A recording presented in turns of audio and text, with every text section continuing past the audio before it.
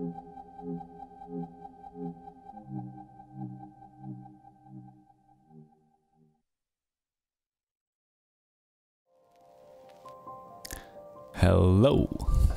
and welcome everybody to yet another beautiful music production live stream. Today is Wednesday, the 29th of July 2020. I am Felix Rösch, Berlin-based composer, mining the edges of electronic, ambient and classical music for more than 10 years now. And on this channel and on these streams in particular, you will find a very small and beautiful audience which is already in chat, and a community of music makers who will, sharing our stories, always learning new stuff together while I'm kind of live streaming all my music making sessions. I do this 3 times a week. The streaming description, streaming schedule is still a little bit early. Streaming schedule for that is in the description of this video. If you would like to join, just say hi in chat. I read out every message and reply to every comment. Also, people in chat are really friendly and all musicians and would love to talk to you, probably. Pretty sure. Yeah, also release videos on different gear and on music production techniques and all sorts of stuff like that. So if you're interested in any of that, so consider subscribing, because that way you won't miss any of it. Yeah, Luke Swain, still our latest subscriber. I think we've lost 1 subscriber over the night. That happens, right? That's okay. Yeah, and today we'll get into continuing working on this track that is playing in the background. Yesterday when we finished the stream, I wasn't really too happy with it. Right now I'm feeling like it's maybe a little bit better. Yeah, first of all, Cal. Hello Cal, nice to see you, Mixing Scholar. Cal writes, hey, hello to you. Mixing Scholar says, hey everyone. Mixing Scholar also says, do you already have plans after this EP, or do you just focus on one thing at a time? I'm thinking, not really. You know, there are a couple of things I would like to do. One thing is finish a string quartet. I'm not sure how interesting this is, because it's really much more focused on, at least in the first part, it's much more focused on just classical working in a score and on the piano, but maybe I might stream that as well. But yeah, there are so many things, so many things we could do. Yeah, but right now I like to, at least for you know, if I wasn't live streaming this, I would probably do it much like work here a little and then work there a little and then this and just. But with these streams, I feel like it helps me and it helps the people watching this if I'm just working on, you know, one thing. I don't know. Maybe I will change this at some point. But yeah. Oh, and hey everybody, thank you for the likes. I already see a couple of likes coming in. Thank you a lot. Because in case you don't know this, I mean, these streams, like the last one got like 13 plays or something, and if out of 13 plays, like 5 people like it, that helps me a lot with the YouTube algorithm. All I'm saying is, if you would like to support me just a little bit, hit that like button. Thank you. Now, let us begin. So yesterday, at the end of the stream, I started to record, you know, just some bits and pieces that were, or basically 2 takes of what we had so far. So the basic, well, let me just skip ahead a little bit here. The basic motive I liked a lot. By the way, how are you everybody? Carl, what's going on with you? How's the mixing going? And Mixing Scholar, what's going on with you? How are you on this wonderful Wednesday morning?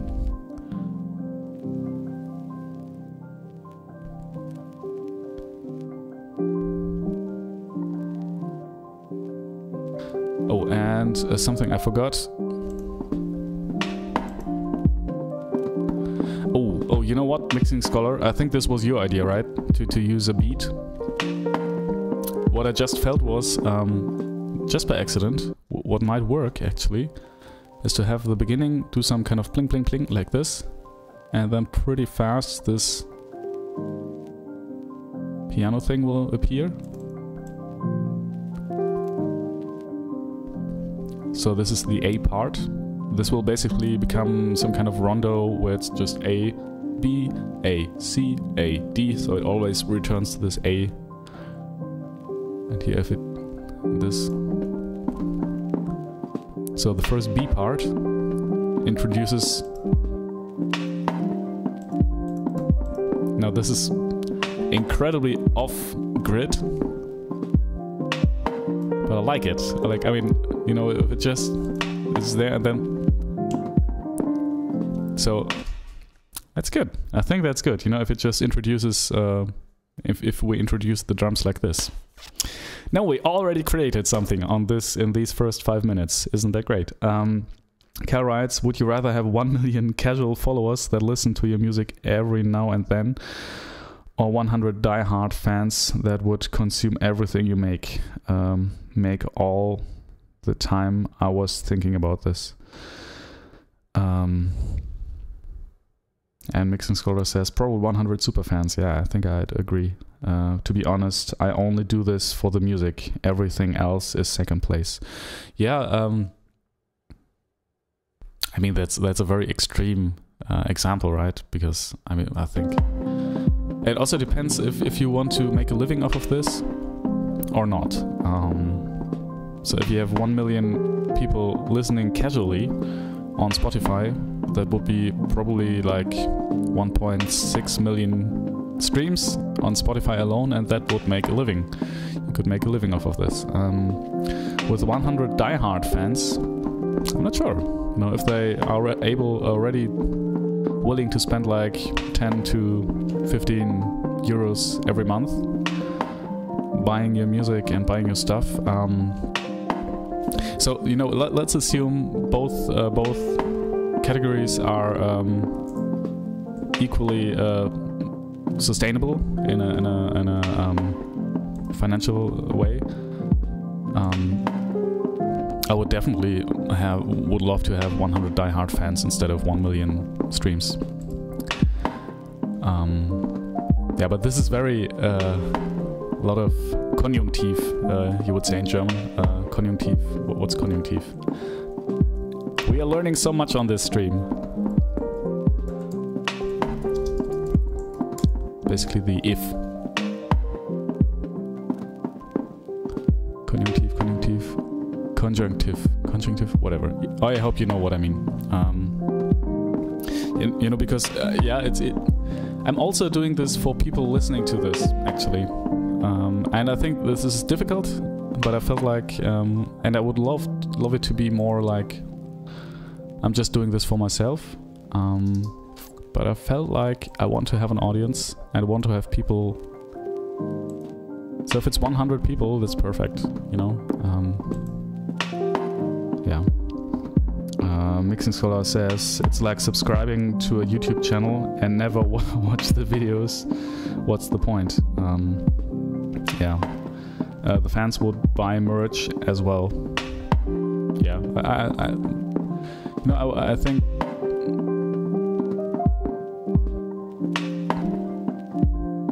Yeah. I think you're right. I think you're right. I was just thinking about both cases. And you know what? Also, Cal writes, yeah, I agree. Yeah, and you know what? Also, thing helps me is, you know, I randomly get emails from people who have been to some theater shows or have listened to some film score or audiobook soundtrack I wrote, and who are like, "Oh, this is so beautiful! Thank you for doing this." You know, without any strings attached, just, you know, wanting to express how much they like the music, and that really feels good. You know, it's good to have an audience. That's what I'm saying, and good to know that you're not doing this in a complete vacuum. But you know what? I like these drums here. Let's see. I mean, this is completely, you know, the what I've been playing here. The piano is off grid. And the beat is obviously quantized, so it's really not at all in sync.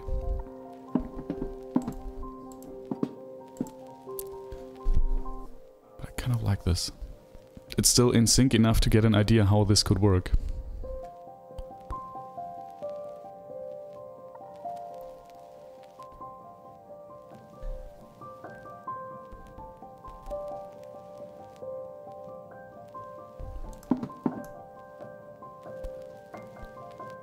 Yeah, I think, you know, in the end I want to have people who are willing to go to a concert when I will ever, if there will ever be a time when I will play live again.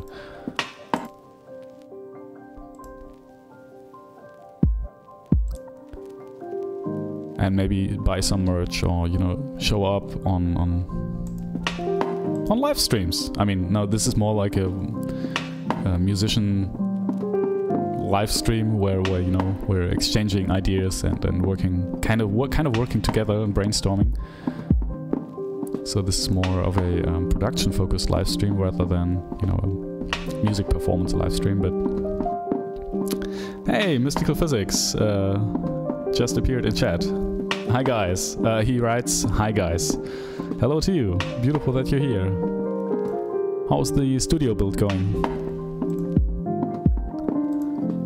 Now, Mystical Physics, just to keep you up to speed, we are up to speed. I don't know if this is a phrase from the 70s. I don't care. I like it. We're working on this idea here, this one, which is from a stream on.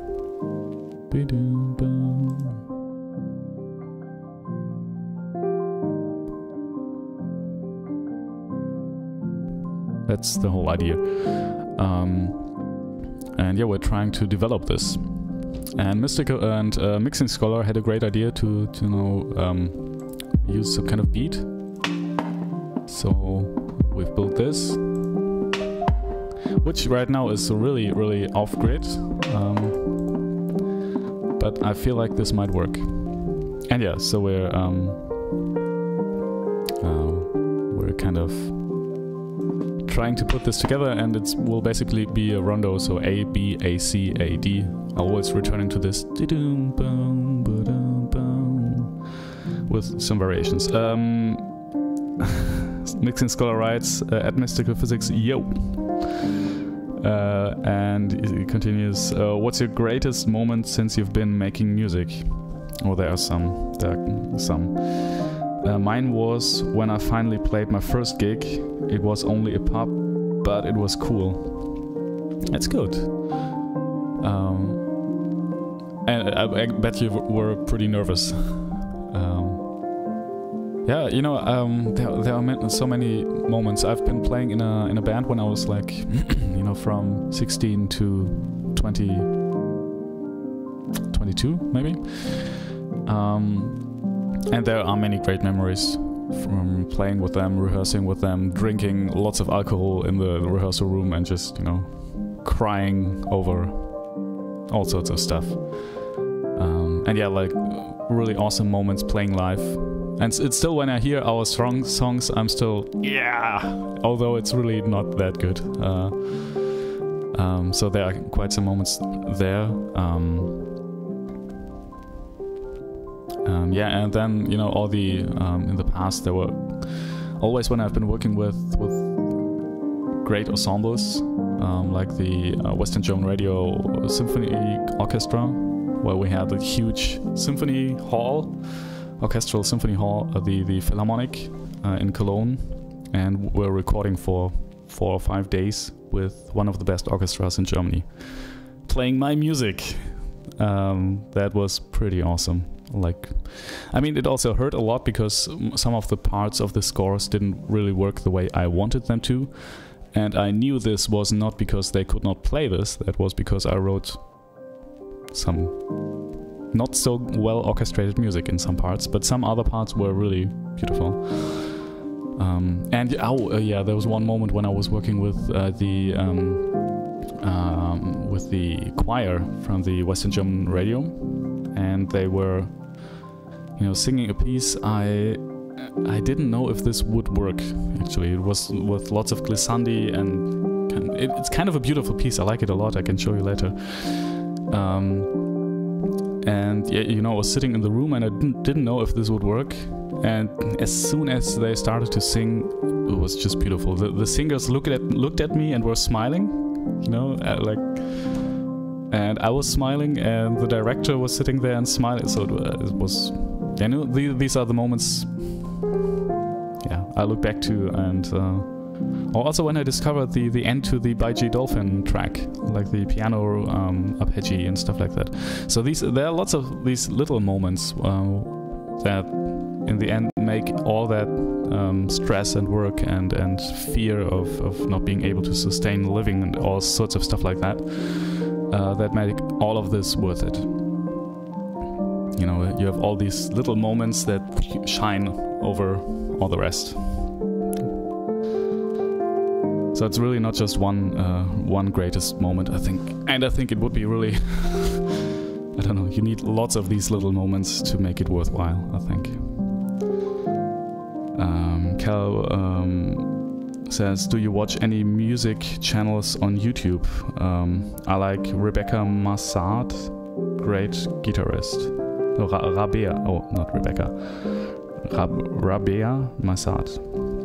Yeah, I do.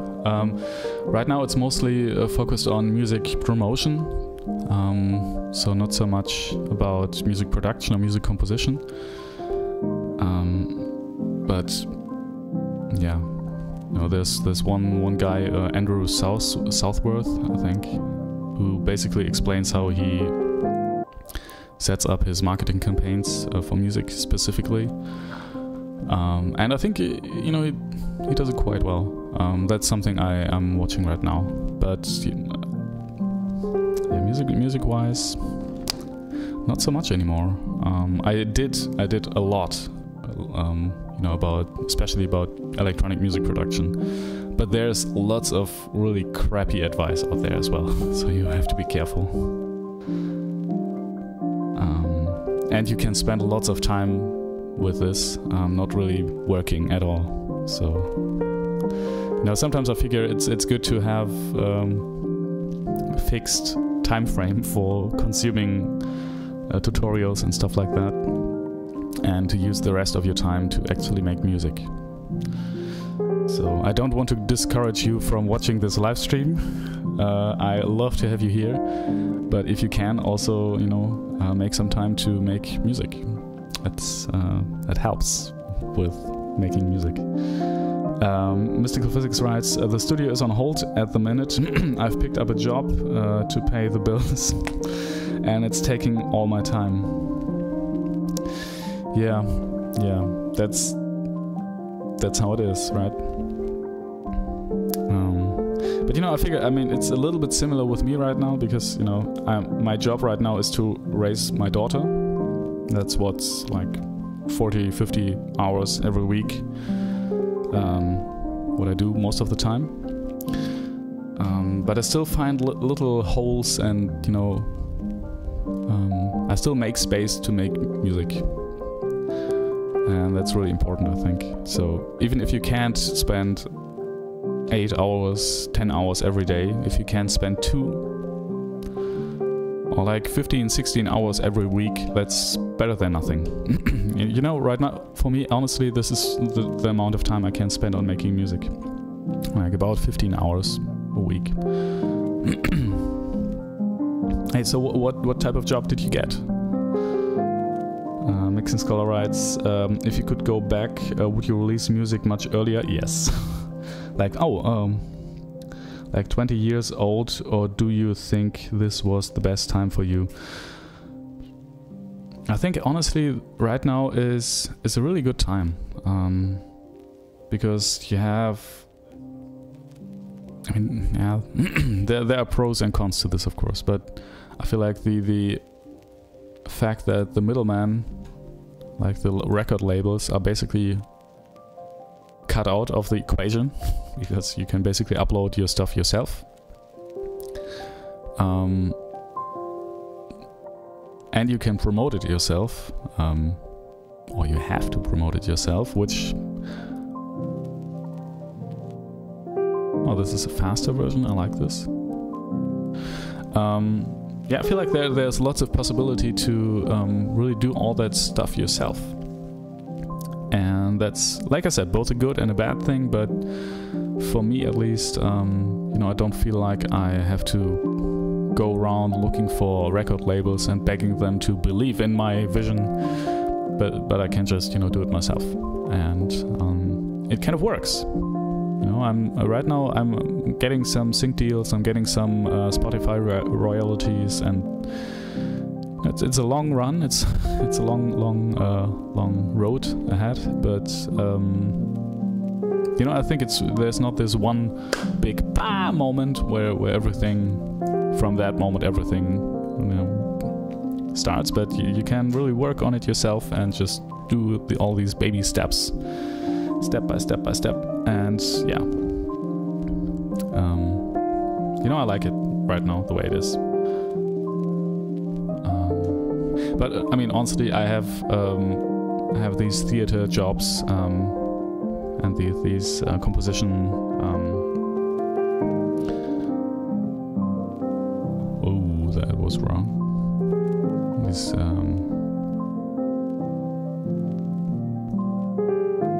yeah, no, I'm basically getting paid to be in a theater production every now and then, and that's enough to make a living right now. So, you know, if I wasn't, I don't know, it's really hard.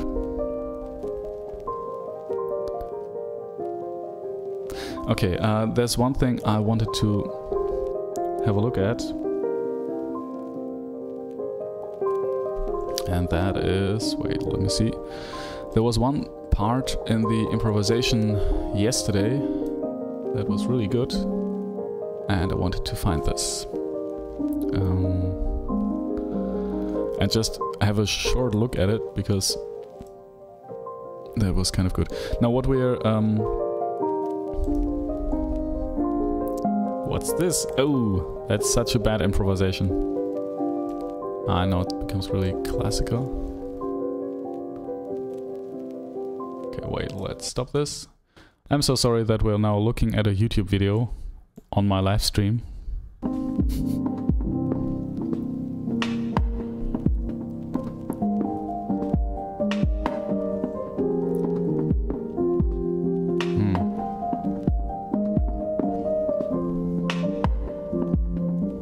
Kind of liked this when I watched this back, but right now I'm not really sure anymore. Now let's look at the other part, and if this is also not as good as I remembered it, we'll just continue with what we have.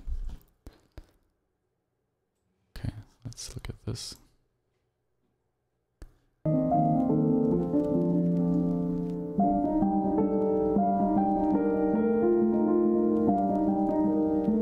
Okay.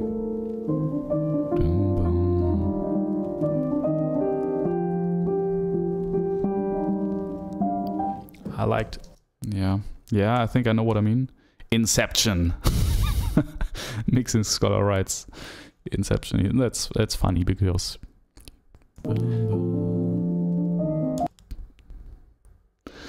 Cal writes, do you think you'll ever release stuff under another name? Maybe another genre or experimental stuff? Yeah, totally. There's lots of stuff I would like to do. I also have a whole EP lying around, which is a little bit... Wait, I can show you that. I haven't really done anything with it, really. But it's basically mastered and finished, and it just, you know, I just need to do some promotion for it, and, you know, but I didn't really find the time to do it. Wait. And that I wrote that when I just got the synthesizers. I'm looking for it right now. Ah, well, can't find it. But I basically wrote this when I got these synthesizers first time. Yeah, and it has been lying around there for 2 years, and I didn't do anything with it. And I just recently rediscovered it and thought, well, this isn't too bad, because at the time I thought this was really bad, and it didn't really fit what I was doing at that time. So yeah, I didn't do anything else with it, and then I rediscovered it and thought, hey, this isn't too bad. Yeah, and mastered it. but didn't do anything else yet.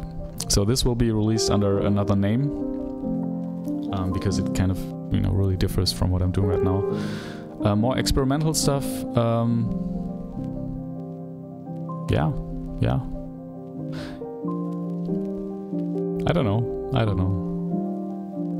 I mean, this right now is a little bit more poppy, but I kind of like it, you know. It's not like this feels wrong or anything. It feels pretty right. I like it.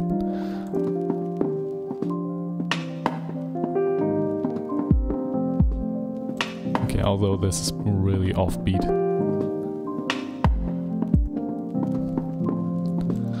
Yeah. Oh, what will really be tough to do is synchronize the... Oh, how can we do that?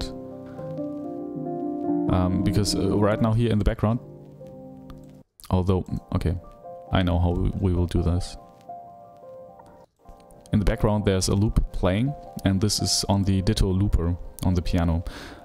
There is a way to synchronize the ditto looper via MIDI clock, I think, but doing this on stream will really be not so entertaining, and as well as not so much, we won't have that as much as control as we would have when we just built this in a DAW. So maybe I'm thinking we'll build this in a DAW, so we'll just record some layers and loop them, which is fine, I think. And then we can also control the levels independently and stuff like that.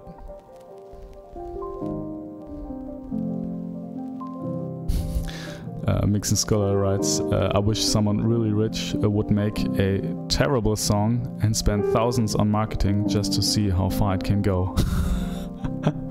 That's pretty much what mainstream music is, Cal writes.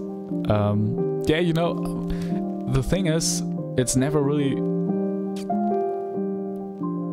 The production, most of the time, is really good of these mainstream pop songs. And music, like composition-wise, it's just... They're just doing things they know that work, you know?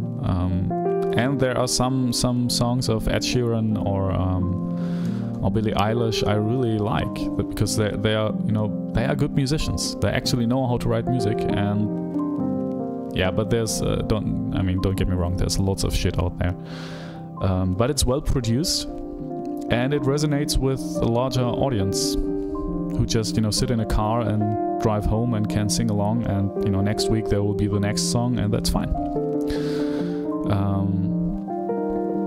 So yeah, I don't want to be this elitist. This is bad. So there, you know, I think there's a point to every kind of music, and if people enjoy it, it's good. It's just not for me, and that's fine as well. You know, I think it's really easy to become a little, you know, what's this word, like. It can be really frustrating to see how and bitter you can. I think that's the word. I think you can become really bitter at a point, seeing that there's so much music you consider to be much worse, like much less complex and simpler, and just not really innovating in any way, and just repeating stuff that has been there 30 years or 40 years already. And this can become really, you know, I don't know, this can really make you a bitter musician, just complaining. And I don't want to be that. And I also think it's wrong, because, I mean, there are people who like this music, who like their 4 chords and their generic melodies and lyrics, and that's fine. You know, if they like it, great. It's just not for me. And I think, you know, approaching it this way is much healthier, because yeah, it's just not, no, it's okay. I don't know if you know what I mean, but Mixing Scholar writes, I'm struggling to think of things to write for my Spotify bio. I know, right? It's really weird writing your own Spotify bio. It's not made yet, but I'm just planning it out. Yeah, you know what helped me was just to start writing, and you know, don't think about it too much and just write some paragraphs and that's it. And then, you know, 2 days later, look at it and you will be surprised at how good it is. At least that, I mean, at how well it works already. At least that's the way it was for me. So I just started writing, just, you know, some things I knew, okay, I will have to correct this at some point. Like with these improvisations, you know, I know there's just 90% of it is just garbage. And then when I listen back to this later, it's like, maybe it's just 80% garbage. So, I don't know, that helped me at least to just start writing. Play Along Track says, hi all, hello to you. How's your day? And he asks, what do you think will be the defining genre of the 20s? So I think you're referring to the 2020s. That's a good question. I mean, I think best case scenario is that there is no such thing anymore as a defining genre. You know, because it's so spread and scattered, and everybody can, you know, with their own algorithm featured and fed Spotify release radar can basically find their own little niche. But I don't know. 2020s, the 20s. It's nice, right? We're in the 20s right now. I don't know. I'm also not really, you know,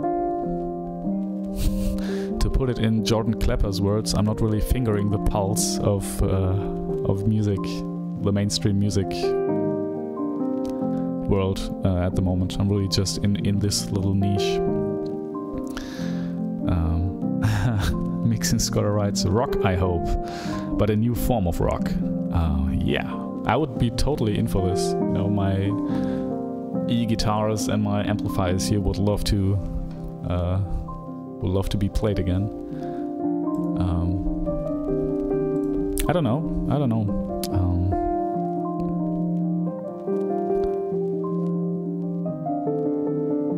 I think you would have to ask someone who's really into like in touch with all the big labels and stuff like that. But I'm really thinking the whole music industry has become much more diverse over the last 10 years, especially with streaming. And you know, my music is right next there to Taylor Swift's music, so you know, you can just decide what you want to hear. Of course, like 99.999999999% will listen to Taylor Swift's music. But all I'm saying is all sorts of music is readily available for everyone, and that I think changes how music is consumed and what is considered like a mainstream thing. Because I also think stuff like the Beatles and will not happen again anymore, because the world is just too diverse, and there are too many gatekeepers to really, you know, have this one defining band or one defining sound, I think. But maybe I'm wrong. I don't know.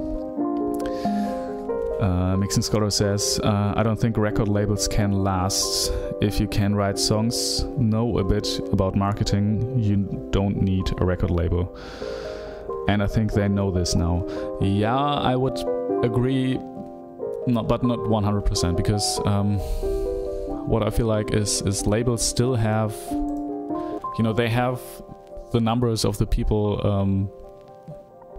at Spotify and at Apple Music doing these playlists, and they call them regularly and saying, hey, we have a new release, can you please check it out, please? And there's still quite a lot of power these big record labels hold. That's the first thing. And the second thing is, And of course, you know, record label, Spotify and all the streaming services depend on these big record labels because they have the music, you know, which really brings the listeners. And that's also why they have special deals for these record labels. That's why artists there get paid better than, you know, you and me on Spotify, because it's not like they get more per play, but they get these, you know, extra little bonuses, like they get some, you know, company stocks or stuff like that, so they get some extra money. Second thing is, still, even if it's a small label that is really, you know, think of a label as a group of like-minded musicians and people who, you know, like to meet from time to time and exchange. And that's, I think, you know, you can also say you just have a collective, but then you're a label basically, and a label can do marketing much better than I can do it. Like most labels, I think, because there's a person who does this full time, and it's basically their job to do it. And yeah, of course, I can set up a marketing campaign, and I can do these photo shoots, and I can do all that stuff you kind of that is expected from an audience. But first of all, it takes a lot of time, and that's time I would rather spend on writing music. And yeah, all this stuff is done by a label. So if there was a label which was really invested in their artists and that was, you know, had all the connections to blogs and stuff like that, that's another thing. You know, when I was looking at blogs I would like to send my music to, some of the bigger blogs said, hey, we don't take submissions, but you know, for all labels and people like that, just use our old ways of communicating. So they had some emails probably and some contacts, or, you know, mails, phone numbers and stuff like that. So these labels still have lots of, yeah, I think there's still there's a good case to make for labels. Cal writes or asks, would you sign a record label deal if you got offered? Really depends on the deal and on the label, because, you know, I think there are many labels. By the way, I am on a label right now, and that's me. You know, I have my own label, releasing my music. But you know, it really depends. If it's a label that is interesting and with an interesting roster of artists, I might seriously consider this, depending on how much they take. You know, there are some labels, especially with smaller artists, that take 70 or even more percentage of your revenue. Yeah, that's a lot. That's a lot, and they would have to work a lot to make this worthwhile, you know. So if I'm let's say right now I'm getting like 100 euros every month, and if they would take 70% of that, I would be left with 30. But if they manage to, you know, increase my audience and do all the marketing stuff so that I wouldn't be getting 100 but 1000, and they still took 70% of it, I would still be left with 300 euros. So I would go from 100 to 300. And then it would be worth it again, but they would have to be able to scale my audience in a way that really, you know, matters. And that's difficult. I think there are lots of really poor labels out there who just say, yeah, we'll take you on, and just take your money and really don't do a lot for you, except for maybe writing a press release now and then, and that's it. And yeah, I think you really have to be careful with that. Mixing Scholar says, I guess it's a lot of work if you are also making your own stuff. Yeah, it's a lot of work. I felt this with this. I'm still feeling this with this release. You know, I have to plan when I will make the video for this, of the little video ads and stuff like that. And yeah, it's really a lot of work. And yeah, it's a lot of work.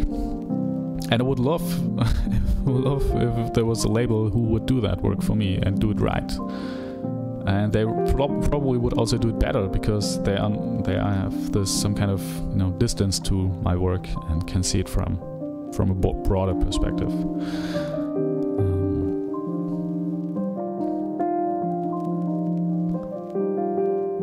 Okay, now actually listening back to this track here, I feel like this kind of works.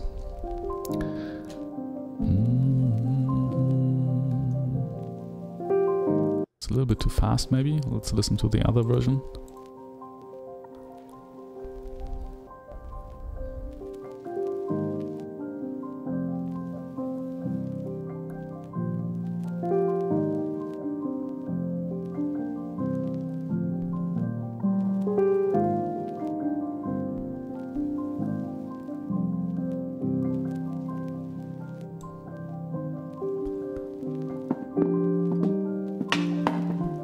Yeah, and I think then in this first B part,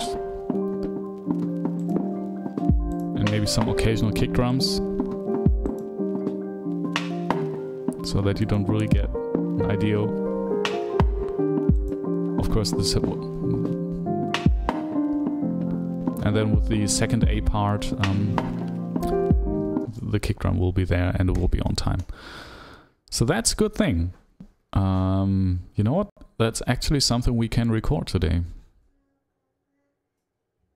So it will be A, B, A, and then some kind of B part, and then some kind of C and D and so on. Yeah, but I kind of like it. Mixing Scholar says, but it's a labor of love. Yes, yes it is. Well, for me anyway. I don't ever feel like I'm working when playing music. Yes, it's tiring, but I enjoy it. Again, I would partly agree, because yes, it's a complete. I mean, no person in the right mind, looking at the metrics and statistics of being an independent musician, would actually do this. You know, it's not a rational thing. But there are points when I'm like, well, I would rather like to sit on a couch and watch some Netflix or something, instead of finishing this track here. Or, you know, especially when the track is didn't turn out the way you wanted it to be, and you know, then you're thinking, I don't want to finish it, but you still have to. Sometimes all I'm saying is sometimes you have to push through a valley of despair, and these are the times when I feel like this feels like work. This is work, because you know, but it's really just the majority of the time is like right now, and I'm basically just having fun doing what I was made to do. Yeah. But I think there are moments when you will, at least when you're really doing this full time and seriously. I don't know if you are, but I think Mixing Scholar wasn't sure. I mean, how much hours every day you spend doing this? But if you're spending like 6-8 hours every day, maybe even more, there will be moments when you're like, I want to do something else, like go for I don't know, watch some, you know, I like to play StarCraft or all these Blizzard games, or Overwatch or something like that. And there were days when I'm like, right now my daughter takes up all my time, but before my daughter was born, you know, I was playing computer games at least too much, but because I didn't really take this. That's what I'm saying. There were moments when I felt like I would have to escape work a little bit, and music was kind of work as well, and that's fine. You know, that's only a sign for you that, you know, you're serious about this and you're really putting in the hours necessary to become really good at this and to make a living off of this. So but yeah, but it's really, if you're doing this 8 hours every day, there will be moments when you have to just push through, and then it will feel like work. That's good. That's a good thing. Cal writes, how important do you think music theory is? Oh, that's a good question. When writing songs, a lot of the great songwriters only have basic understanding. Yeah, I think like, I mean, you should. Honestly, I don't think it's important at all. I mean, when the Beatles, for example, they didn't really know theory. They didn't really write their music down or anything. But I think there are two ways of knowing theory, of knowing stuff when it comes to music. Because one way of knowing it is, you know, if you can. There's a very deep-rooted understanding of music, which is not on a high intellectual level, which is most of the time enough to make beautiful songs, like basically the Beatles did. And if you listen to lots of music and you really digested all that music in your, in your tummy, it's all there, and you can just recreate it, or use all that, like a huge emotional library, your fingers and your ears and your heart. That's enough. That's more than enough. And you don't have to learn any music theory. You don't have to learn how to write sheet music or anything. Having said that, the classical music theory is a great tool for, first of all, explaining music that has been there. Especially, I mean, I'm coming from more of a classical angle, so I've learned like classical music theory for years, and this is great theory for, first of all, explaining music from Mozart and Bach and maybe even still like Schumann, and but it always lagged behind. It was just a way to explain what they did and why they did it, and it also could just explain like 80% of it. The rest was just some kind of genius combination, and that was what made this music so special. So I think music theory always fails at really explaining the core of why something is beautiful. It's just describing a how something is built, like the outer rim of it, but like the core, and why a song is good, and why certain combinations of rhythms are good. And then again, what is good, right? Something that is good for me can be not good for other people.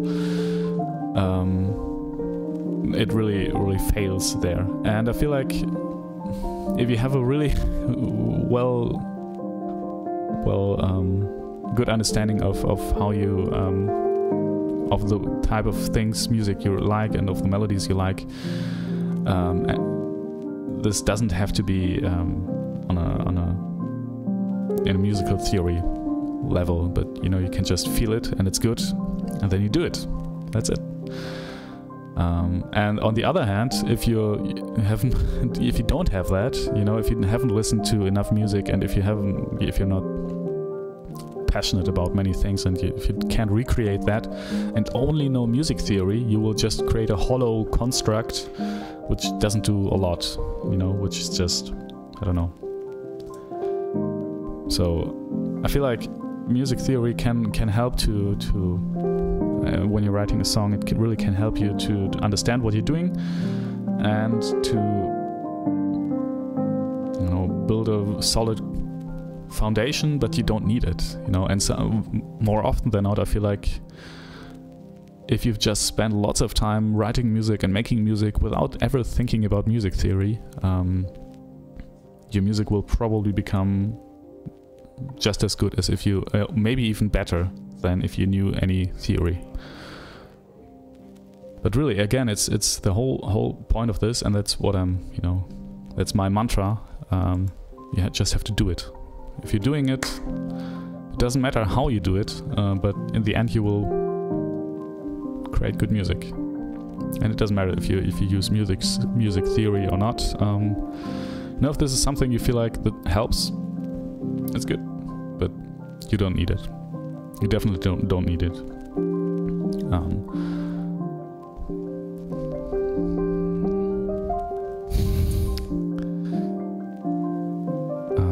Mixing Scholar says, I've been doing it for around 2 years now, not quite full time, but I guess there will come a point where it will become more like work. Yeah, you know, I've been doing it for, don't let me lie, 14 years now, 15. Also not full-time all the time, but you know, there were some times when I was like really working 12, 14 hours every day, and also in these theater productions it's a lot of work. Yeah, but hey, I hope you will. Mixing Scorer says, are you a fan of Oasis? They were huge in the 90s. Well, you know, yeah, there were some songs I liked. There were some songs I actually liked. And hey, I don't know how old I was, but when Wonderwall came out, I think a couple of years later, I was able to play it on a guitar. And I was 15, so, you know. When everybody was drunk and sitting around a fire on the beach. Yeah. But I don't know. I liked a couple of songs, but yeah. Probably biggest band since Beatles in UK, but a lot of people don't like them. Yeah. I don't know. I think, still feel like there are a couple of songs that have a quality that is very special, or was very special at the time. So, Carrots, yeah, I remember they were massive, but when they went to the US, they didn't get noticed much. That's possible. I have no idea. Honestly, I know Wonderwall and there's a couple of other songs, but yeah, that's it basically. You know what? Let us record something today. I think what I'll do now is record this A part.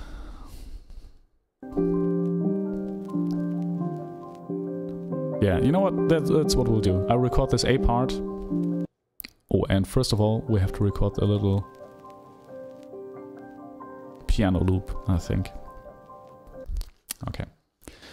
Now let us do this. I'm wondering how to do this best.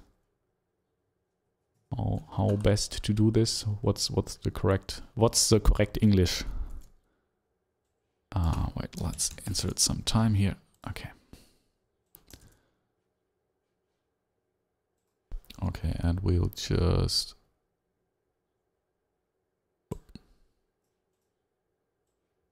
so add some of these noise things. So we have this beautiful background crackle stuff going on. Okay. Then there's this here. This pad. I think that was just an ambient some kind of mood loop, I think.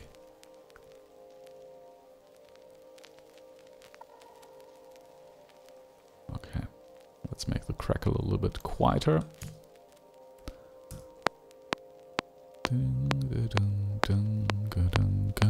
Okay, and you know what? Let's just record some variations of the A part and see what happens. Okay, I will arm the track now and then we start. Wait, let's change the view for that. No. Hey, we could also have the mobile camera so you can actually see what I'm playing. That would be right. That would be nice, I think. Let's hope this works. No.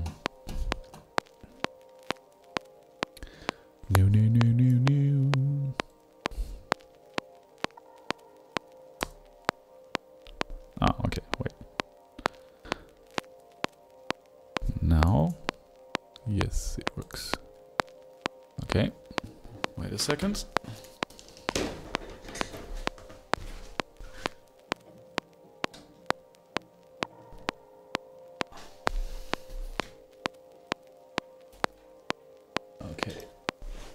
No.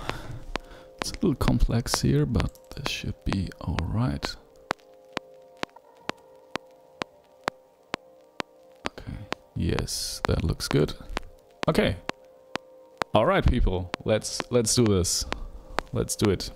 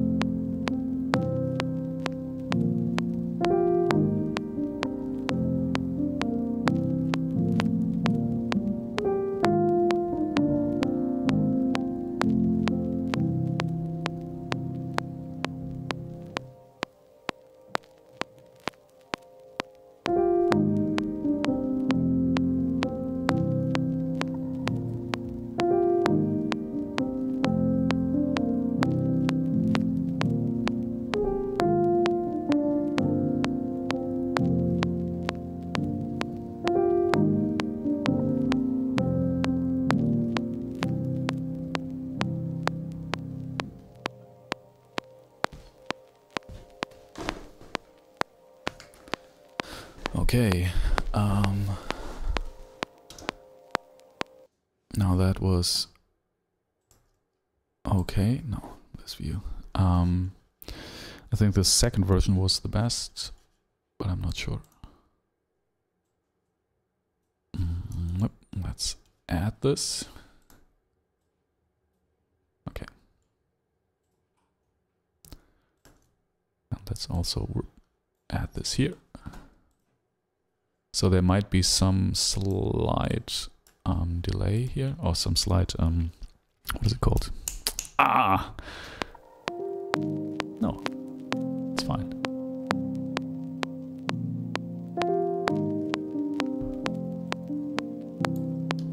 Yeah, it just wasn't playing really good.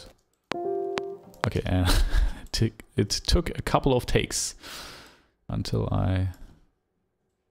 Okay. These probably are the takes that are okay. I think there were 4. Yeah. So these are the 4 takes of the first A part. They are all a little bit different, but I felt like the second one was the best.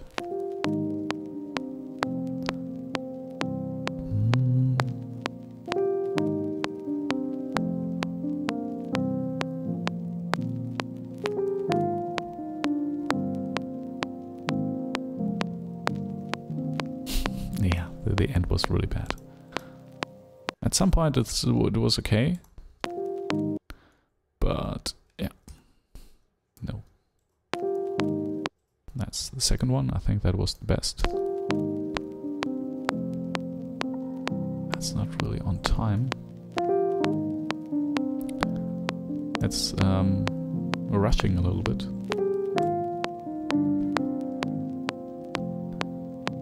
Oh, and it's shorter. Damn. And it's shorter, but maybe that's good. You know what? Now we can just, you know, play around, build our track, like with Legos. Hey, and the panning is really off. Okay, well, that's the way it is. And we can still correct it afterwards.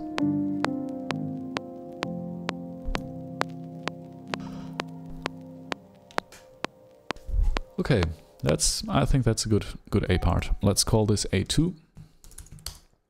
I mean, this here is also not bad, right? This is A1. It's just, in the end, there was really...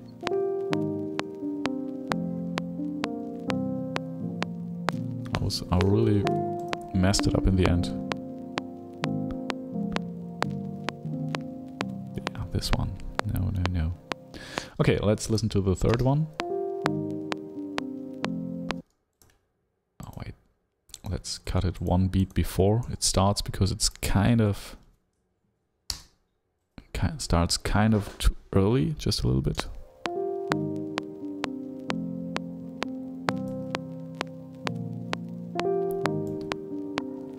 It's so hard to play on click.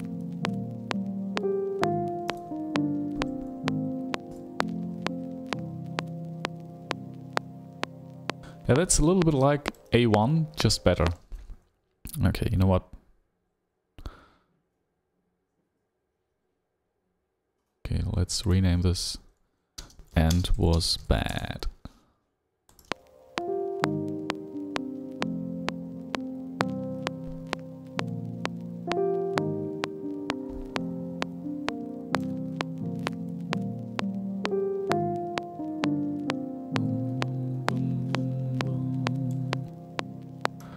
Now this is just 17 seconds, you know, one of these parts. So even if we... This will be a short piece, I think. Let's see, maybe it will be a little bit longer, but right now I'm not sure about this. Oh, and one thing I forgot, totally forgot that. We recorded some loop material here at the beginning. Okay, let's duplicate that. 28 to the right. Let's make one group here where we build a loop. And I think we can do this just like with the first one, with the first track, that we have this loop changing over time.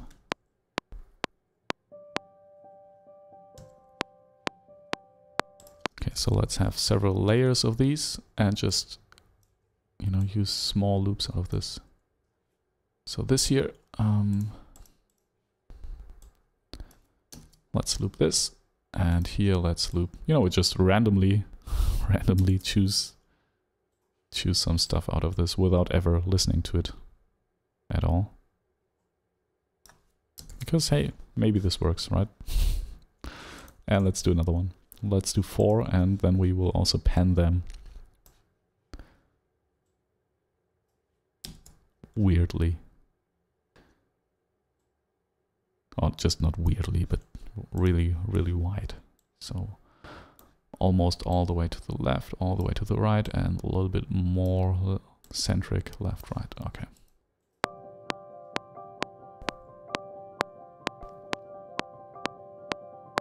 Well, this kind of feels like it's not... I wonder why. Kind of feels like it's not in sync. Okay, now this... I mean, the interesting part is that it is... You know, you hear the different phrases phasing. That's kind of interesting.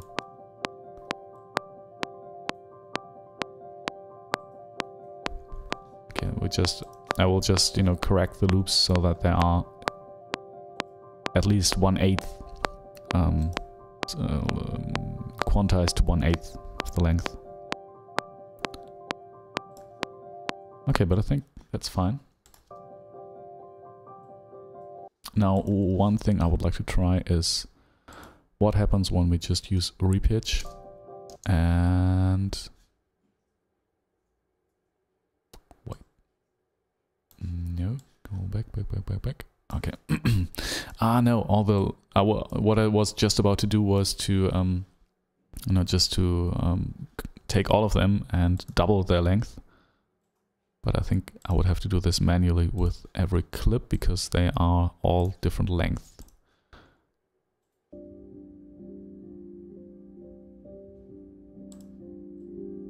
I mean, I like this sound. But I'm not sure if this really mixes well with the... No, with this here.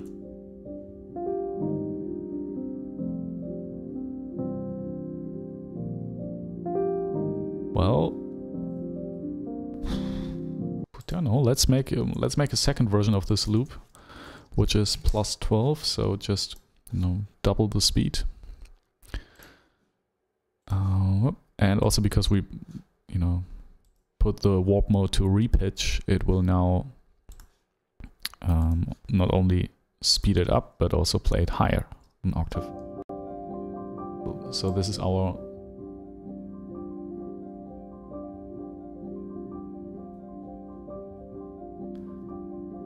I mean, it's an interesting color, I think.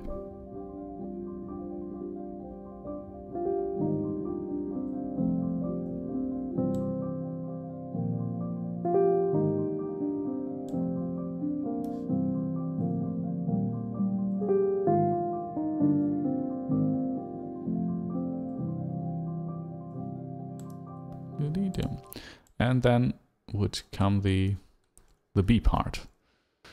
However it looks. Oh wait, that was wrong. Okay.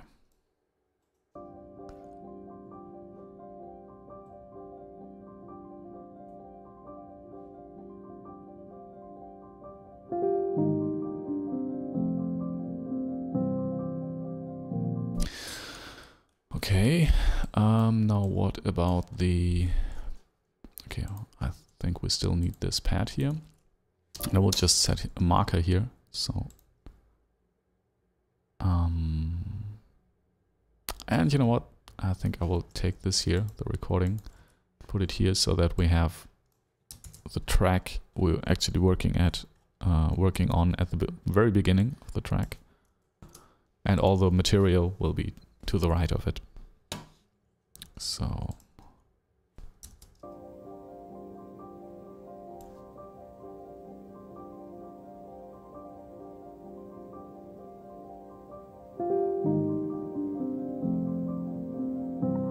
I'm not 100% sure about this, so... Hey, and where's... Oh, did I delete this? No.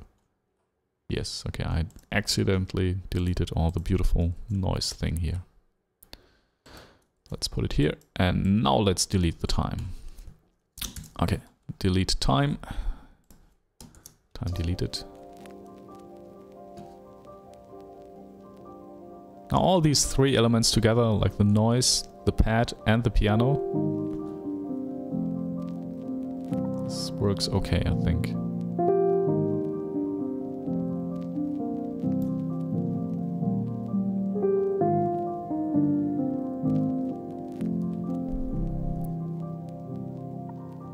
Right. And then we could start introducing Mixing Scholar's drums. I'm just calling them Mixing Scholar's drums because it was his idea. Hey, why are they muted?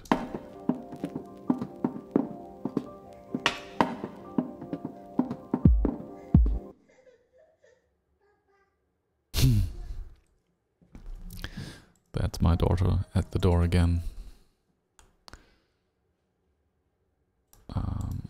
Hey, you know what we could also do is, let's see what happens when we just have this here.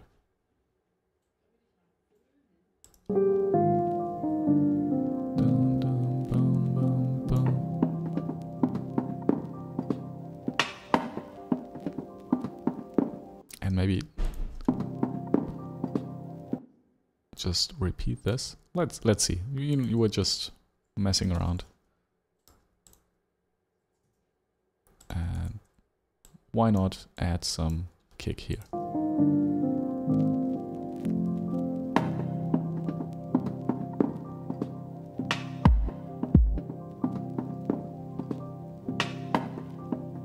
Well, there is something to it. There is something to it. Okay, let's listen from the beginning.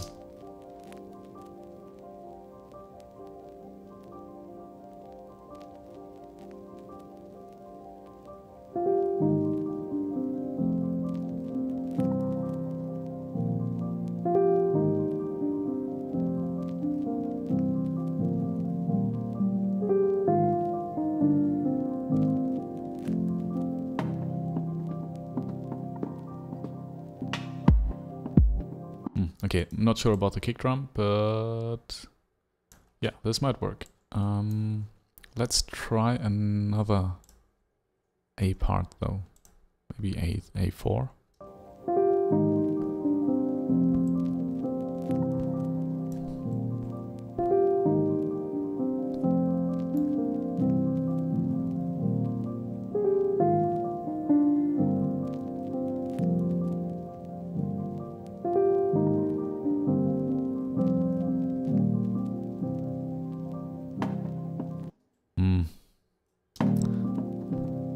It's not so tight, this A part, you know. I've been pretty lax on the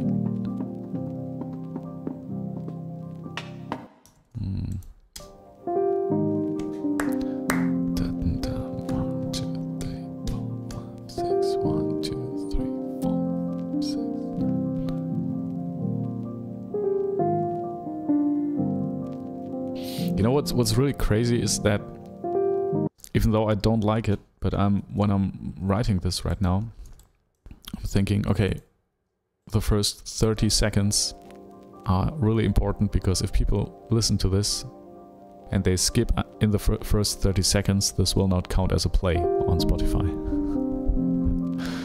It's so weird, right? It shouldn't be that like that, but it's there in the back of my mind, saying, hey, don't make them skip in the first 30 seconds.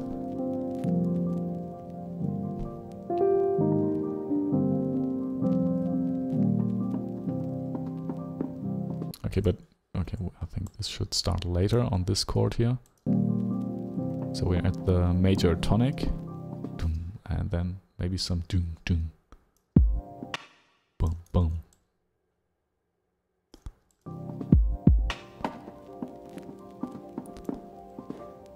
Dum dum.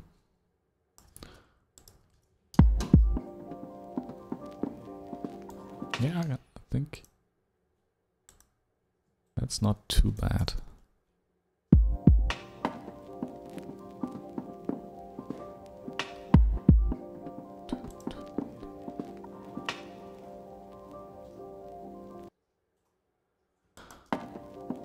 Okay, now I'm thinking maybe this is also fine when it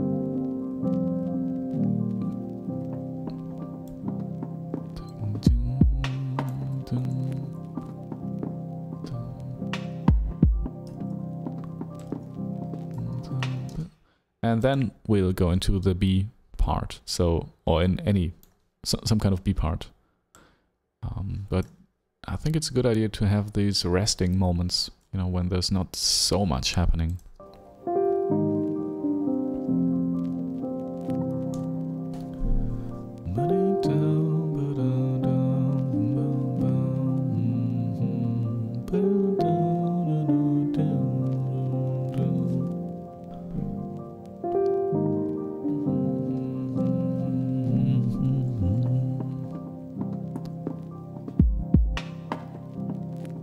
Okay, let's start with the, you know, in Ableton, when you're not careful, Ableton will automatically add fades to the beginning. So if you have any, you know, hard transients you want to add, they might have been faded away. Yeah, so you basically need to do this manually and just, you know, remove the fade.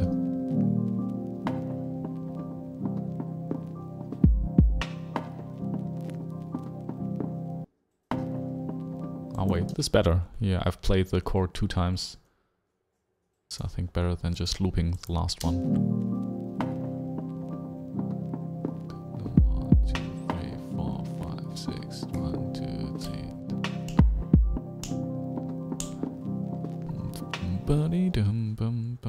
Okay, let's see what I had planned for the... I had planned something for the B part. I don't remember it anymore.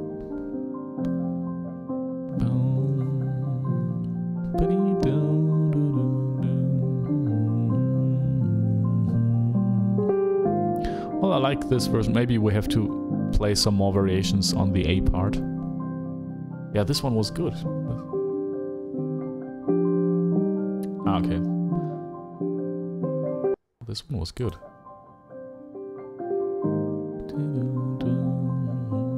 We also have to take a look at the original improvisation, because I think there were also some interesting variations on this A theme. Yes. That's good. Also this rhythmic irregularity. Okay, let's do something similar to this.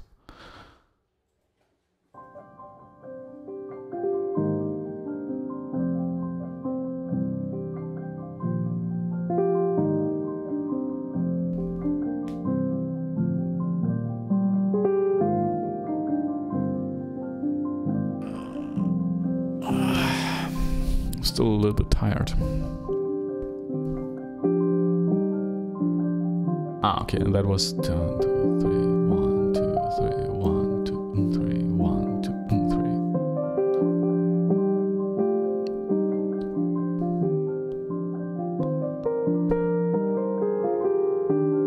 3. Yeah, I think we have to improvise a little bit.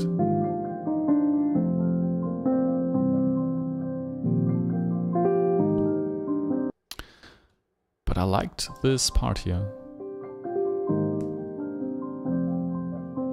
Maybe we need to do some, you know, there was a quote from an engineer on Reddit, I think, who said that one of the best advices he ever got was, if you're doing something and if you're working on something, get the foundation right. Because if that doesn't work, everything else will crumble. I mean, this and this is quite literally when you're building a house, of course, that's quite obvious.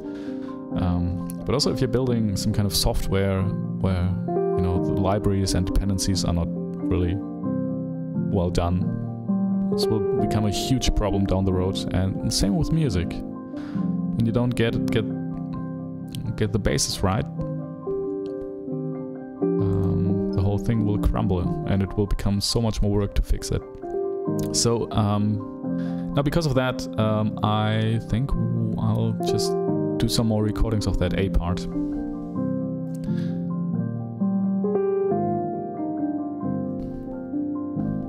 This is the now I'm also thinking about starting to notate these while I'm playing. Not sure how I will be able to show you what I'm writing. Yeah, but I feel like with the last 2 tracks we made here, I think this will still be more of an improvisational method, but the next one will be more, you know, I will actually have pen and paper and write some sheet note, because it's easier. It's a lot easier to make complex things and remember them.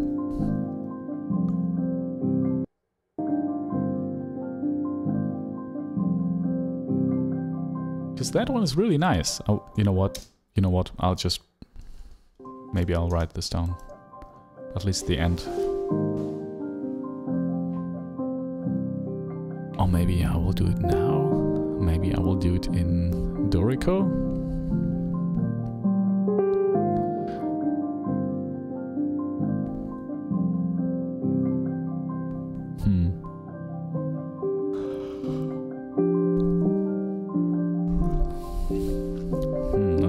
Not sure about this.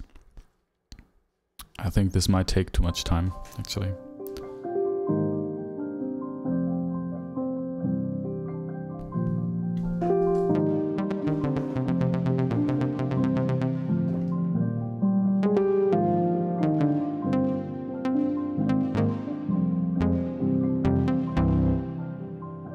I'll just play it along on my Rev 2, which will be beautiful. No, it won't.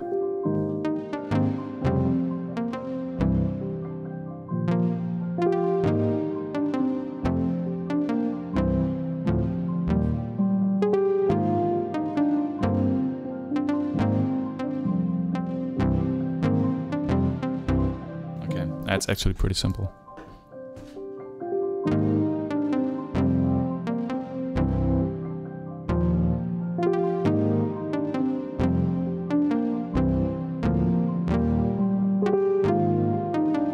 There was the one more note.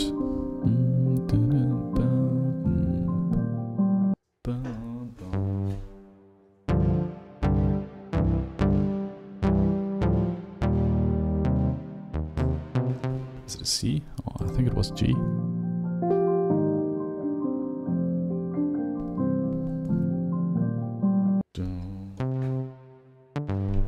Yeah, it's a G. Yes.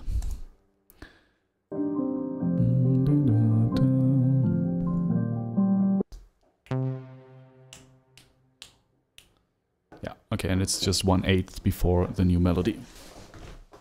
Okay, that should be possible now, and the end is...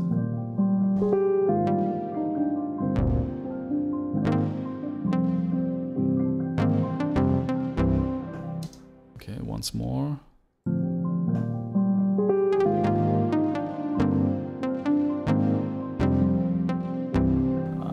Okay.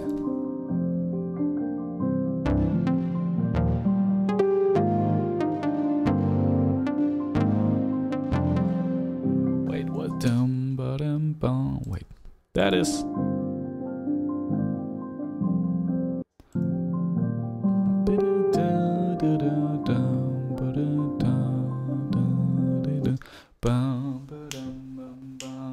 Okay.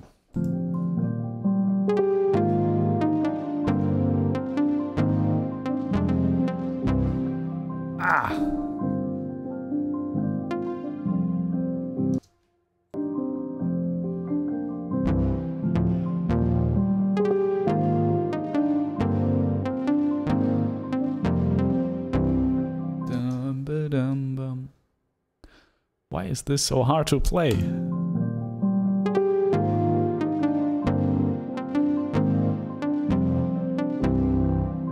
Something like this. Okay. You know what? Let's just record some more. And I will give this a different color now. I'll loop this, and let's say this will be dark green. Okay, let's record some more.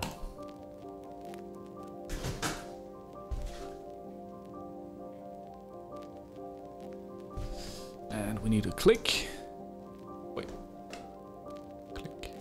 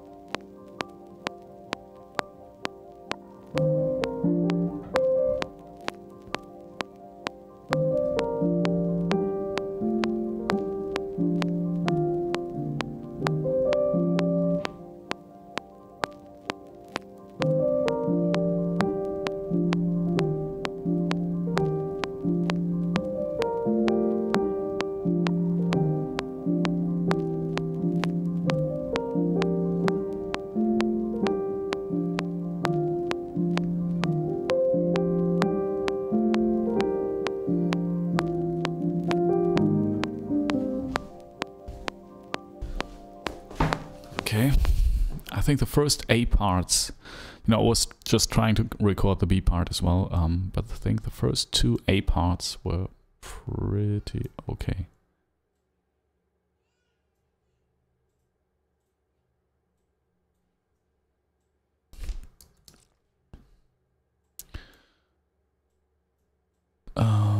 Okay, let's have a listen.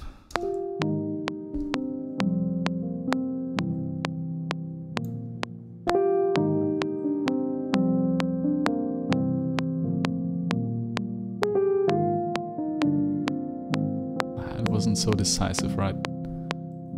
I knew that I wanted to play something there and wasn't sure what I'm doing. And you can hear that.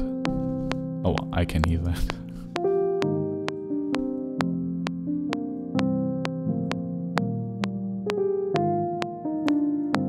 Let's call this A5. Yeah, and this last one is better. It's more confident, you know.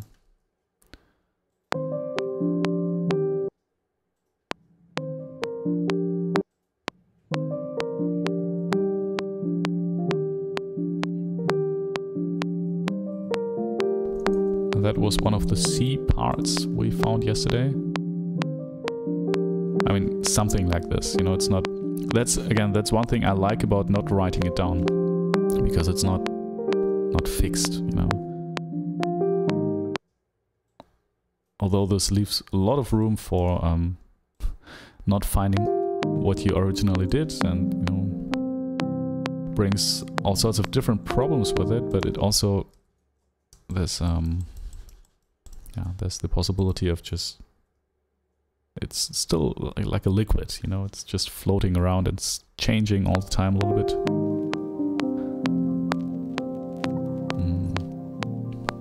And that's also a good thing, I think.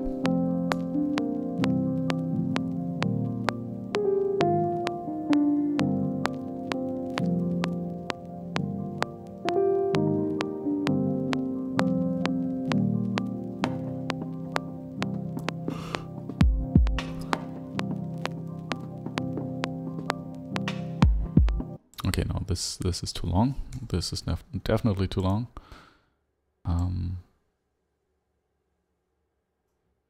So maybe at this point there should be, whoops, a C part coming in.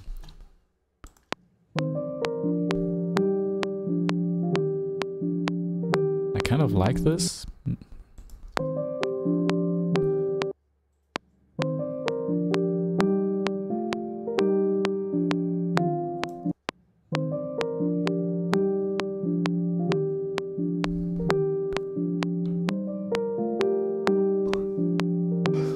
So sorry.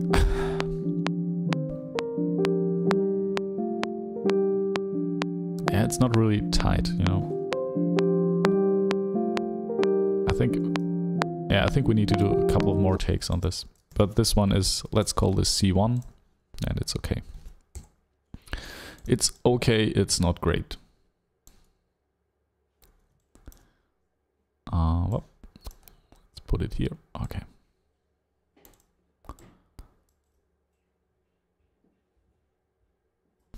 Flop.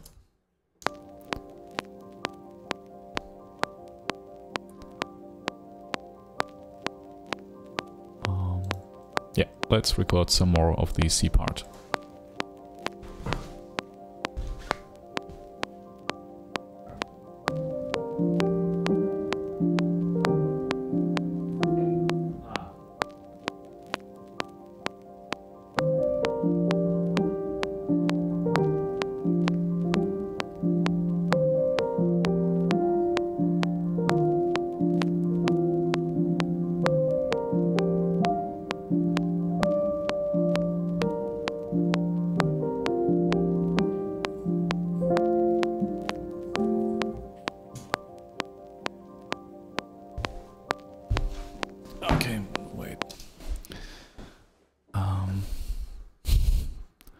My girlfriend is leaving right now with my daughter, and you can hear the keys rattling in the background.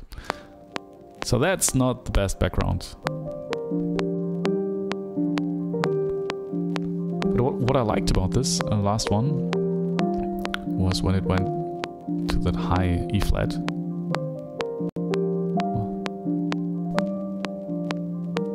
This one. Ah, it's an F. Basically a B major chord arpeggiated.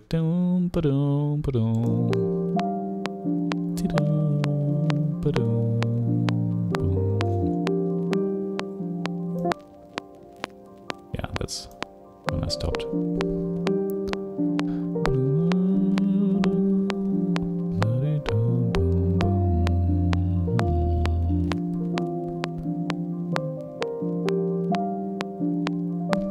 I like this. That's a little surprise.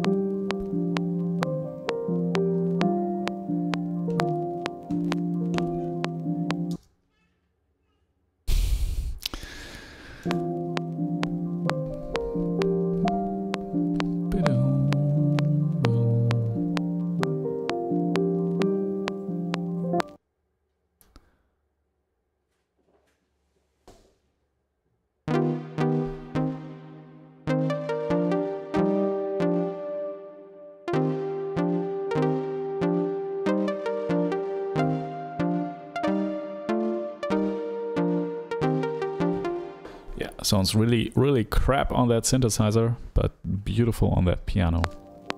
Just trying to figure out.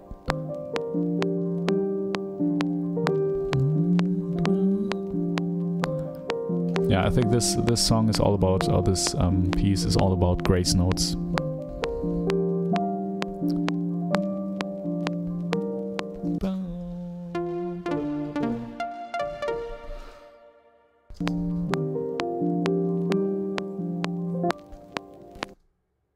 Okay, you know what? I'll try recording again.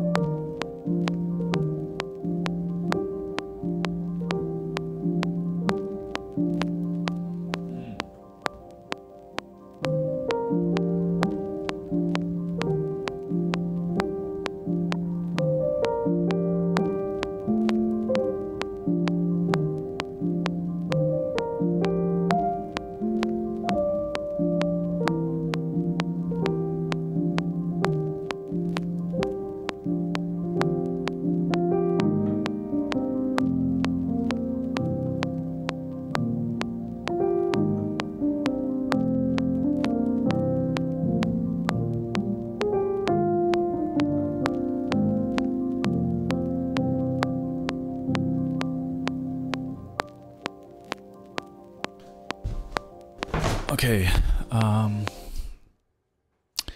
now this was okay, I think. I'm really not sure about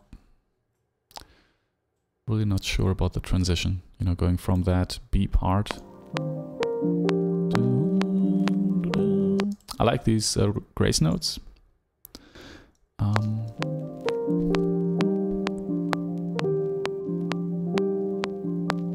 it's lagging a little bit.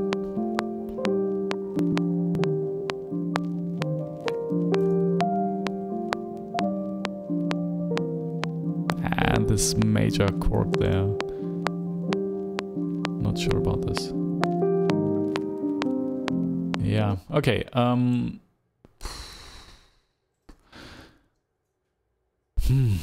It's difficult. Let's put this at 4 dB and pan it to the right so we can have this crossfade here.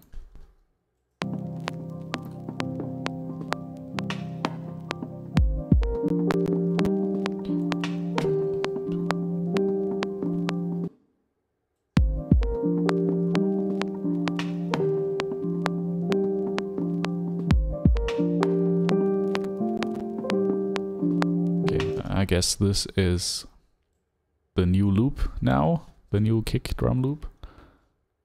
Bam, bam. Let's select all. Oh wait, can't we just... Yes, okay, now it should be possible to loop it. Yes, and now we can just loop it. Perfect.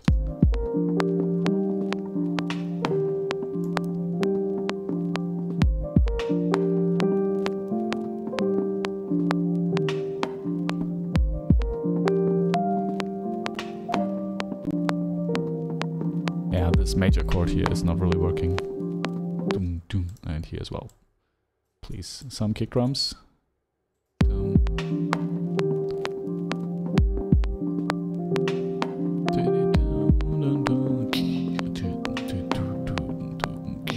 Yeah, here it should be double the tempo. I mean, not double the tempo, but double the... You know what I mean. Should appear twice as often. I hope that makes sense.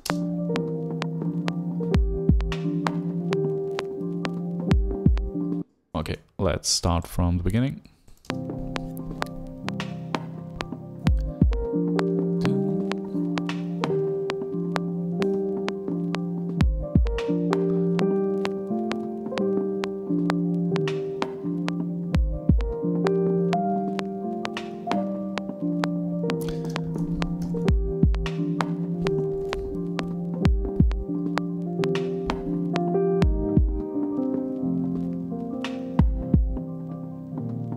Kick drum is pretty loud.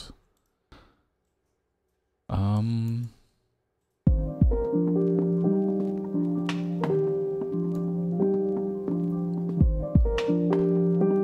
you know what? Let's just loop this part here where it's already... Okay, no, better idea. Let's listen from the beginning and see if that transition from A to B works. Because maybe it doesn't. Maybe it doesn't.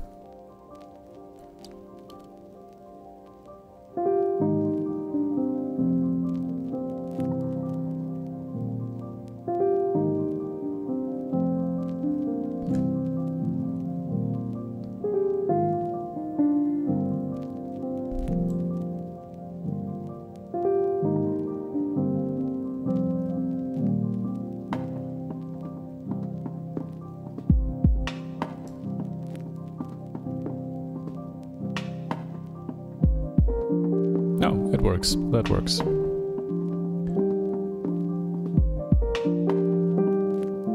It's just not played really well. You know, it's lagging and dragging and...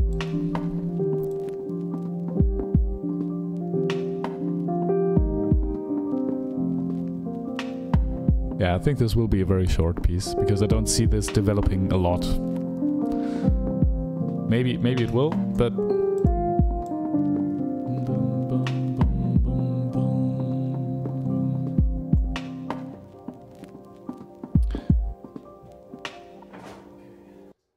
Okay,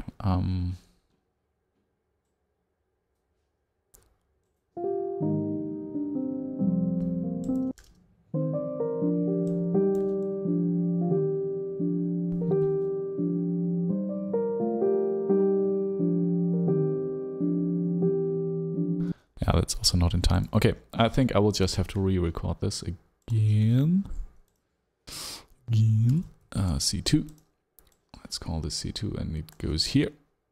And I think we will start the recording a little bit earlier, like here. Okay, and it will be done here. So let's try again.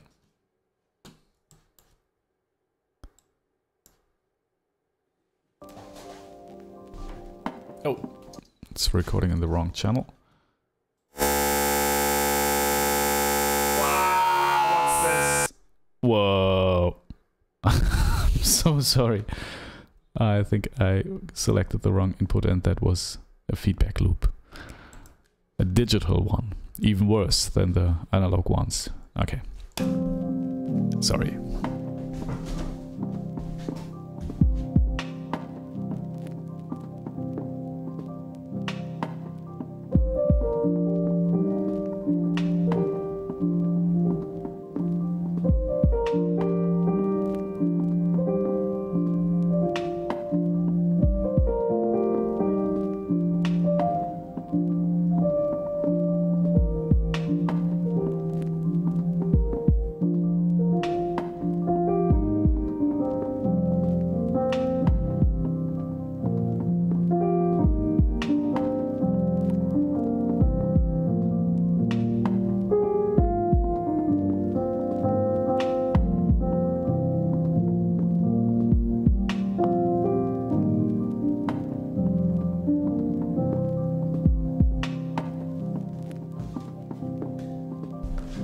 Well, you know what?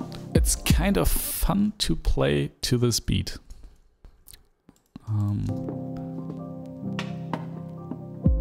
What I would like to try is to use the kick drum that is a little bit different, the pattern, you know? Because I felt like this was a little less obvious. Because what I wanted to do here is to have a little bit something that's a little bit more how do you call it? Less predictable, maybe. Let's see if this works.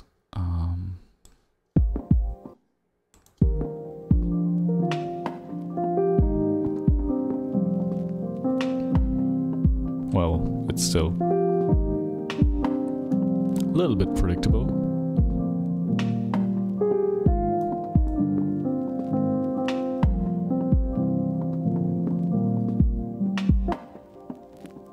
Oops. And it cut off there.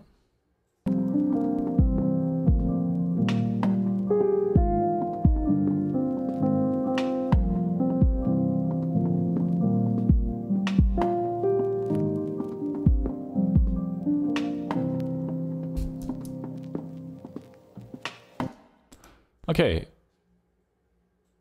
Now, I mean, that's 1.5 minutes. I think there will be a B part, a C part, and maybe a D part, and that's it. And that's the piece. You know, right now yesterday I was thinking about just giving this up and just letting this, I don't know, because I didn't like it too much. And now I'm thinking, you know what, we'll finish this, we'll give this a C part and a D part and then an A part to play it out. And if at the end of October, maybe,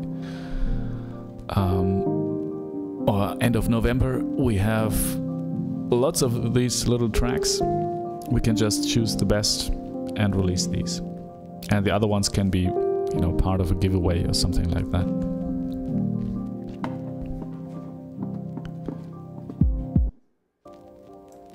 So maybe this won't make it, but, you know, it has a fighting chance. That's the idea.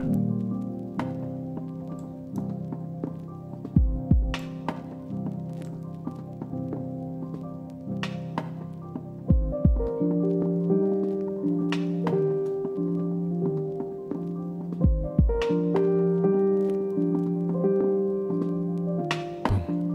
And I would like to have more random kick drums.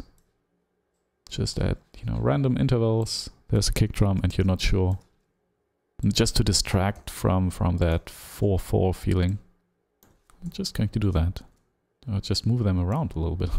Let's see. Maybe this is too much. I don't know. Let's try it. And listen back.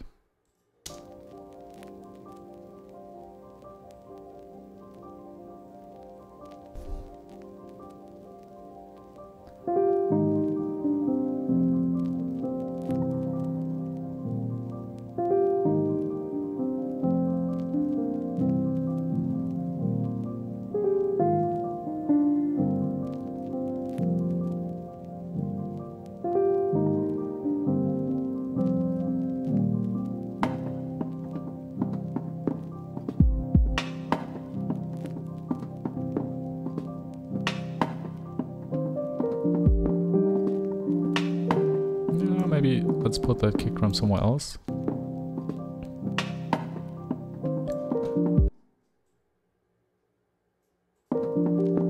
Maybe on this bow. And maybe here as well. And just to mark, no, that's not good. Just to add some accents here and there.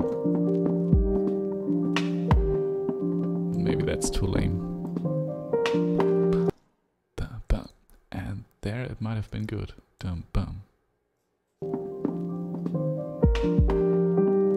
Maybe this is complete bullshit we're creating here, but maybe not.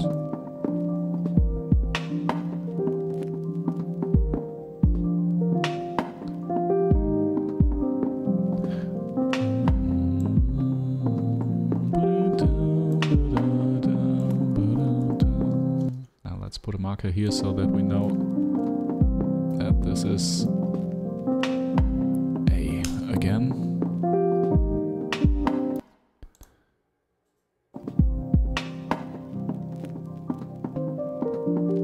Let's rename this so that we know this is the B part, and let's mark the A part as well, so that we always have orientation of where we are on the track right now.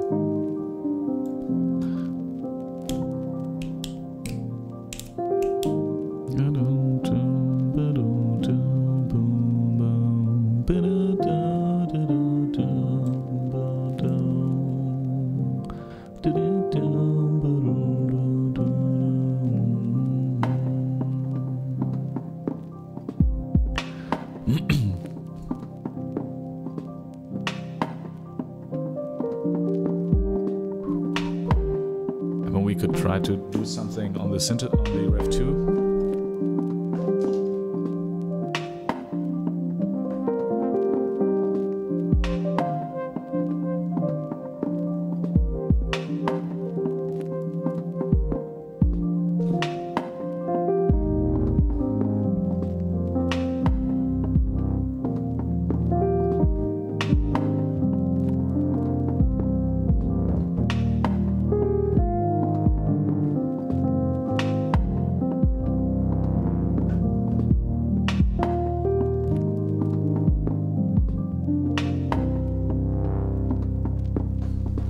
Possible.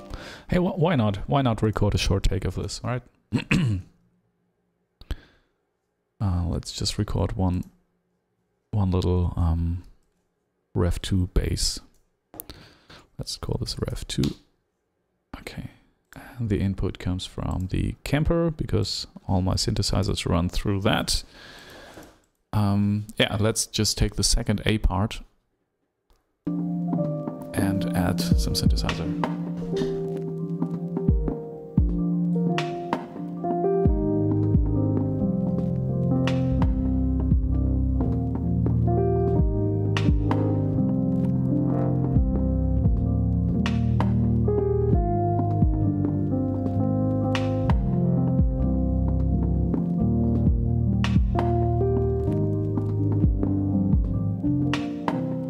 Okay, it's a little bit difficult what I've played there because it's always changing slightly. So I will have to see if I can play this better.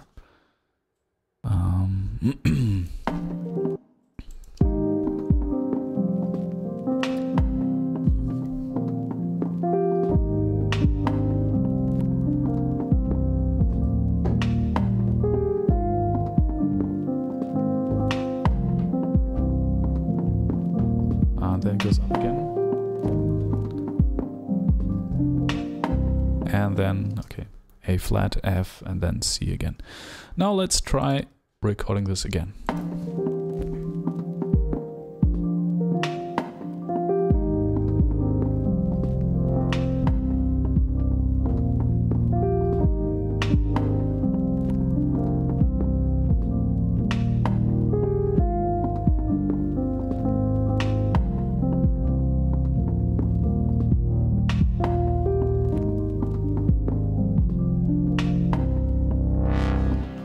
Okay, I just changed the sound a little bit to have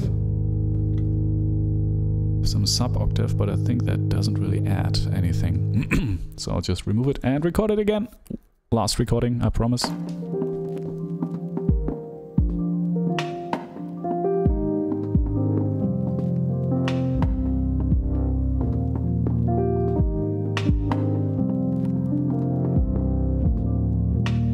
Okay, one more time. This was not tight.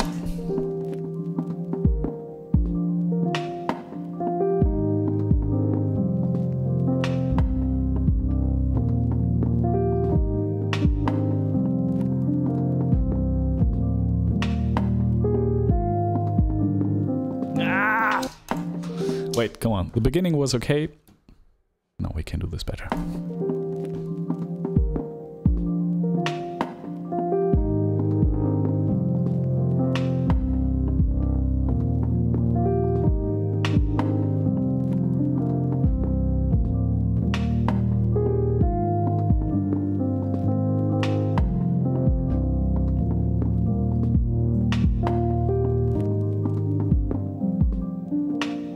Just the end part, that was bad. So, okay, we can punch in.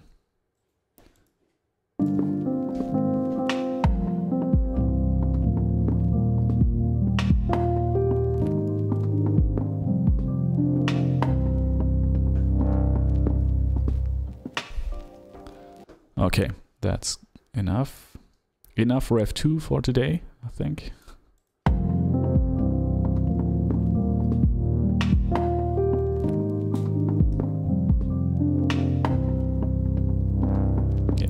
That's okay. Fade in and fade out. All right. So just a little bit added, some added bass for that new A part. I don't like this. This is so off-grid here. Now you see. Oh man, this is really. Like almost, yeah, it's very off. Okay, you know what? I'll try to correct this. This might be hard, but maybe I can manage.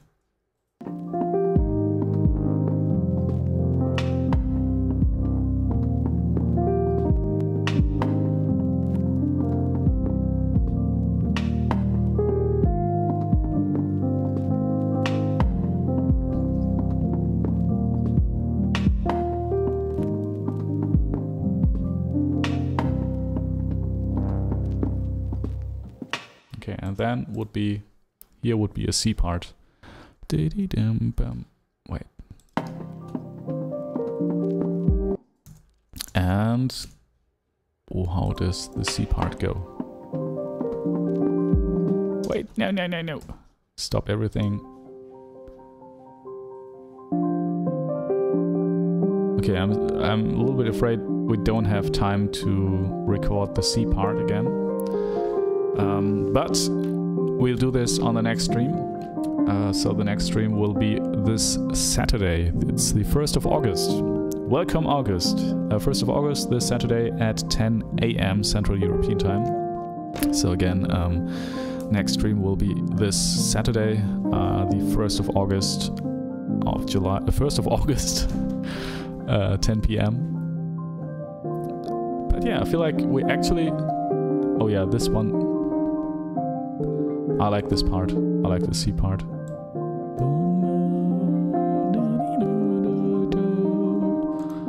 Okay, but this is something we'll do next time. And I'm feeling it might be a good idea to, you know, just start the stream with, you know, just some talking, you know, that we can, because I feel like I can either be really productive like this here, which, you know, many people won't find this very interesting, but and there are or either I can you know, just concentrate on talking to you and yeah, discussing all sorts of different music-related things. So I'm feeling maybe I will start the stream on Saturday like this, so that we just talk a little in the beginning, like we did today, just a little bit more planned out. Yeah, and then we'll continue, then we'll continue working on this. Now I feel like this will be another like 2 minute track, just, you know, a short snippet.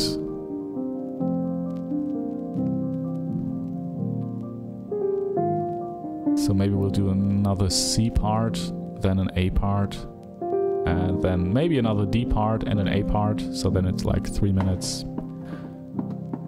Something like this, I think. And another thing I would like to try is to just use less notes. I always feel like I have to put in lots of notes for things to become interesting, which very often just isn't the case. You know, it can be quite often it's better if there are less notes there. Oh man, yeah, this. Oh wait, we'll have to. We can fix this in 2 minutes. Maybe we can fix this in 2 minutes. Let's see. Now how it should be. Wait, I think we'll need to use the time stretching feature here.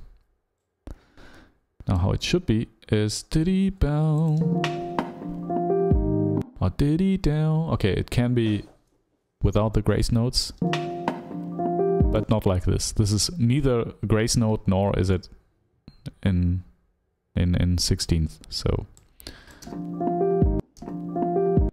yeah, we'll have to fix this.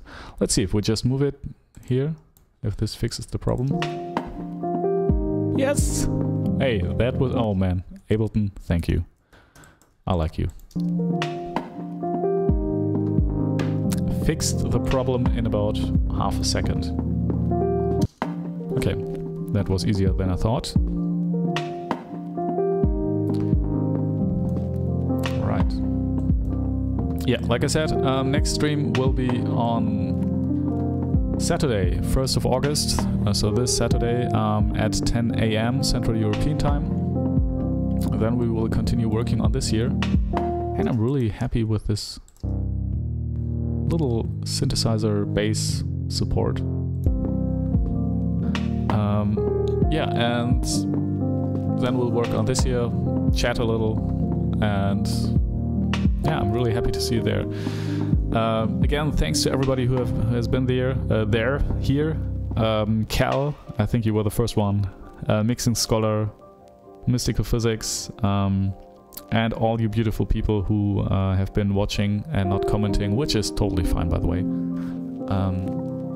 Yeah, it's been a pleasure again, like always. And I'll just repeat it once more. Next stream, Saturday, 1st of August, 10 AM Central European Time. We will continue working on this and maybe chat a little about all things music related. I'm really happy to see you there. I'm really happy that you have been here and maybe enjoyed the stream. By the way, if you liked any of the content you've just seen and want to support me a little bit, because usually these streams get like 13 views or something, so it's really not too much. If you would like to support me a little bit, hit that like button. You wouldn't believe how much this helps with the YouTube algorithm. Yeah, thank you everybody, and see you on Saturday. See you soon.